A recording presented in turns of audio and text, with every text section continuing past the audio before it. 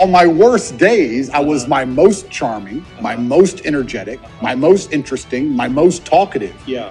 I was happiest on my worst day because I decided that's how I have to be to stop myself feeling bad. You're a man and you're upset and you want to be X. I'm telling you how I became what I wanted to be. This is what I did.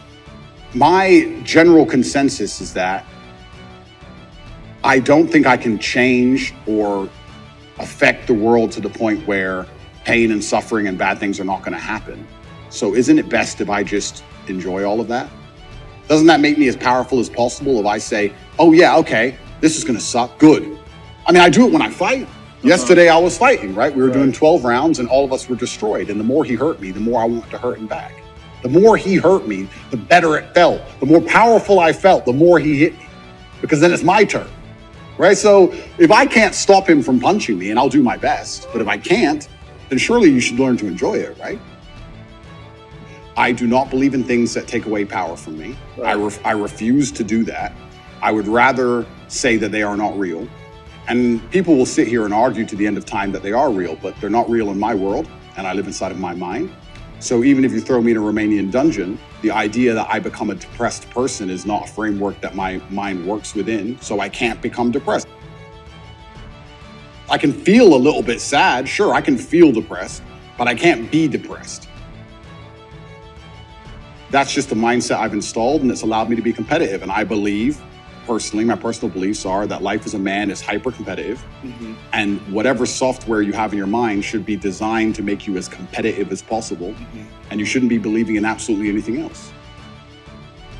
I've tried very hard to make sure all of my worldviews and all of my experiences and everything is curated and aimed in a direction which is going to allow me to be a fearsome competitor in all realms of human endeavor. People challenge me often, and what a lot of people don't understand is that I will never adopt the thinking of somebody who is sad, and I will never adopt the thinking of somebody who is less competitive than I am or less successful than I am. If someone comes along and goes, Andrew, you are wrong, the way you see the world is wrong, but they are suffering from an affliction, why would I adopt a single iota of what they say? I don't think you can stop life from hitting you. And I don't think you can stop life from giving you unexpected surprises. And I don't think you can stop yourself from feeling sometimes sad or anxious or upset. So I think the best mindset you could adopt is finding that engaging and exciting. You're depressed, fine. Have you trained today? Well, that doesn't change what you should do with your life. I was in a Romanian jail cell with cockroaches crawling all over me as I slept. I never missed a day of training. I wouldn't say I was particularly happy. The push-ups must be done.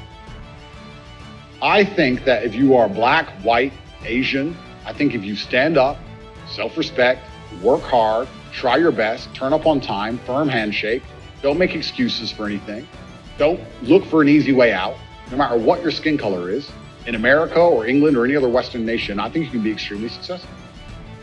If you adopt that mindset, if you wake up and you're a particular color, you're purple, and you believe purple people can't make it, what's your chance of making it? 0. Even if the world's racist against purple people, the best thing you can do is be such an exceptional purple person that they need you, and they need you. The only answer is hard work. The only answer is self-accountability, masculine essence, honor, dignity, making your ancestors proud of you because you hold the same last name as them. The answer is the same regardless anyway.